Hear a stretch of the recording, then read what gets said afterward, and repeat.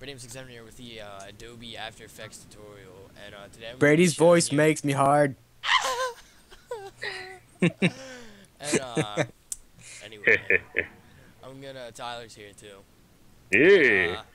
today I'm gonna be showing you how to make a really simple way to make 3D text, and also the best way to best render settings. Jingle buns. Exactly. And What? I don't understand. first thing you want to do, where it says 8B PC 8 bits per channel, you want to click that right there. And the depth, you want to change it to 16 bits per channel. Makes it better Jesus. quality whenever you render it. And then to start off, you want to bring up your task manager and go over to processes. And where it says After Effects.exe, right click that and set the priority to high. It'll make everything else slow, so don't try to run any other programs. Brady, they're gonna see your porn. Yes, they are. The one of me and you. I mean, yeah. Oh, Well, jingle wow. And then, alright, so let's start with the thing. Let's make a comp, 3D text. Then make a new layer, whatever you want it to say. I'm just gonna make it Brady M67. Yeah. And let's see, I'm gonna make it like a darkish gray. Oh, dark is gray. Exactly. keep talking, baby. Oh my god. Then make a new layer, make a solid, and name it just whatever. I'm gonna name it 3D text. Also, Solid. before you make this, you want to, whatever color you make the solid is whatever color the text is, so. I feel like Brady is just an innocent guy doing a tutorial, and me and Tyler are just like big burly men that are pedophiles. Adding some pizzazz. Yes. Oh my god. That's what you should call the series. Tutorials with pizzazz. Okay. Alright, and then, you want to make sure you have the 3D text layer selected and go into Effect, Simulation, and Shatter. Where it says View, change the wireframe to Rendered. Change the shape where it says Bricks, change that to Custom Shatter Map. You want to make it the text layer you have. So mine's Brady7. I'm going to change the extrusion depth to 0.75. That's how far back it's going, like on the Z-axis.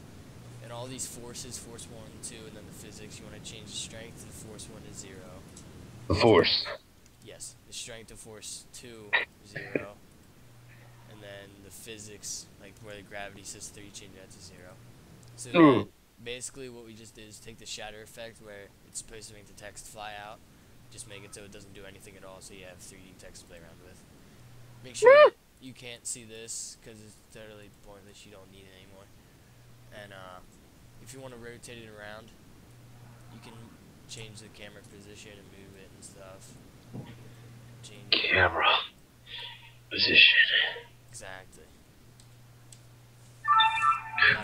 Whoa, it's finished rendering for you, Tyler. Yeah, it did. Sounded exciting.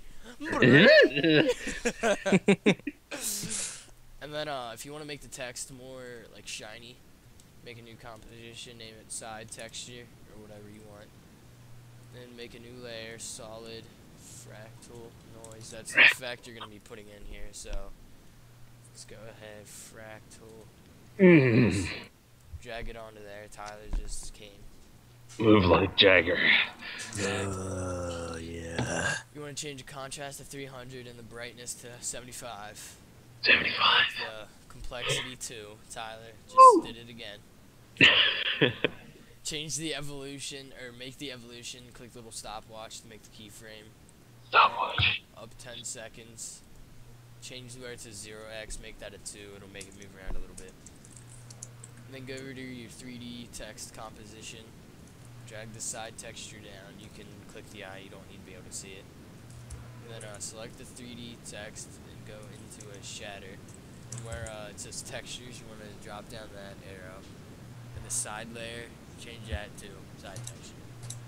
And now, right here, it looks a little weird, but that's because it's stationary. I use the same effect in the video that I have, the advanced 3D text animation thing I made. But And then the next thing you want to do is, if you want, after you're done everything, I'm not gonna render this, but after you're done everything, you want to go to composition, add to render queue, and right here I'll put module lossless where it says lossless. Click that. Format, change it to H.264, and then click output audio if you have any audio. Output to just select the folder you want to output your thing to. And this is also something else that I found out. If you hold shift and go to preferences, click on general, this little secret thing pops up. You want to make sure this is checked, that says 2, and the other box is checked too, then just click OK. And I'm not sure if you had to do that before or after. I haven't really noticed any difference. And then whenever you're done, hit caps locks, click render. And I'll pause this just to show you like the quality of it and stuff. Oh, One okay. thing, I don't know if I forgot to say it or not, but for the rendering, you want to make sure caps lock is on, because what that does is it disables, you can see here, disables the refresh for this preview window. So it makes it so that essentially it doesn't have to change the window every time it does something, so it runs so much faster. Right here, let me close this out, don't save. That's my crappy background that I made. The other one was way better. I shouldn't have changed it. I don't even know where that output to. Not my videos. Free agent. There it is.